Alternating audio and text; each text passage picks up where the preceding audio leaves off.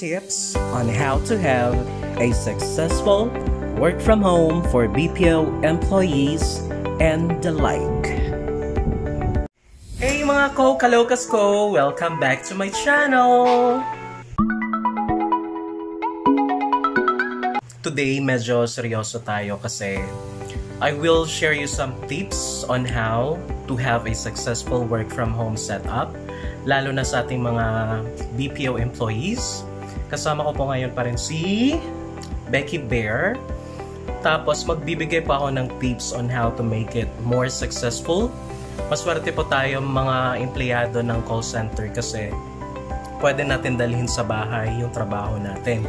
Meron kasing ibang trabaho na hindi mo pwede dalhin sa bahay, right? Kagaya ng pagdadrive, pagta-traffic sa lansangan, pagiging isang pulis na nasa destino, di ba? Bumbero, napakarami pang iba. At lalong-lalo na yung mga nagtatrabaho sa cremation or yung mga nasa punerarya. Syempre, hindi mo dadalhin sa bahay yung trabaho mo, di ba? Nakakatakot. Guys, please click on the subscribe button and the bell icon to follow me more. Thank you! So, tip number 1. You need to have a very stable internet connection. Unfortunately, hindi lahat sa atin ay may magandang internet connection. But don't worry guys kasi nung nakaraang SONA ni Duterte, binigyan na ng ultimatum ang lahat ng internet service provider ng hanggang December of this year 2020 to give out a good or much better service to their customers. So hopefully by then, everything will change, like everyone will have a good, fast, and reliable internet connection. Number 2. Find a good place in your house where to set up your computer.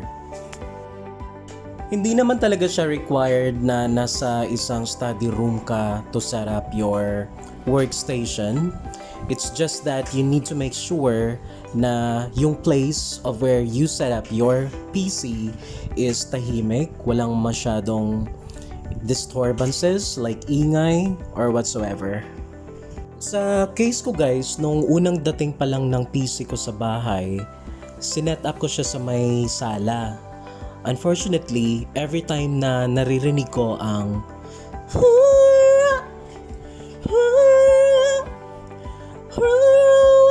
ay nadidistract na ako. Yun yung sa Encantadia guys.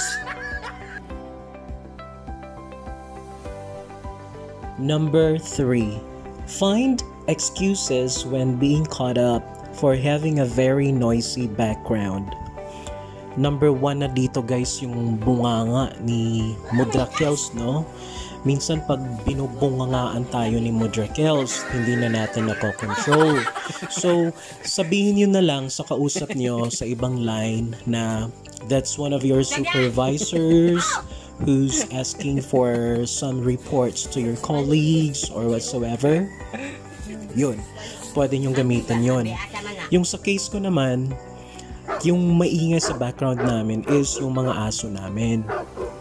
Pwede mo naman sabihin sa kanila, oh, that's just my office mate who's having a real bad cough.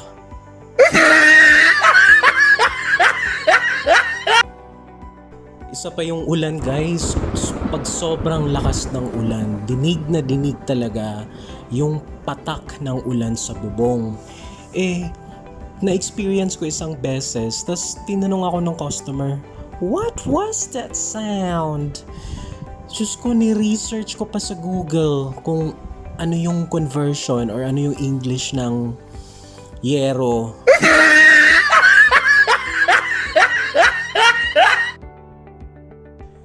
Number 4. How to avoid yourself from being so sleepy. So, kagaya nga ng sinabi ko kanina, dahil maingay sa may sala, nilipat ko tong workstation ko sa taas, sa kwarto. Kaso lang, yung kasama ko naman sa bahay, tulog. Pati yung mga aso ko, katabi niya, tulog na tulog. Ang lamig pa ng aircon.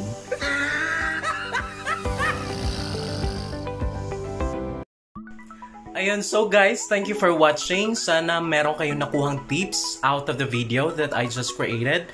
And finally guys, I'm so happy because today I finally removed the watermark from the application that I'm using to edit my video. Thank you!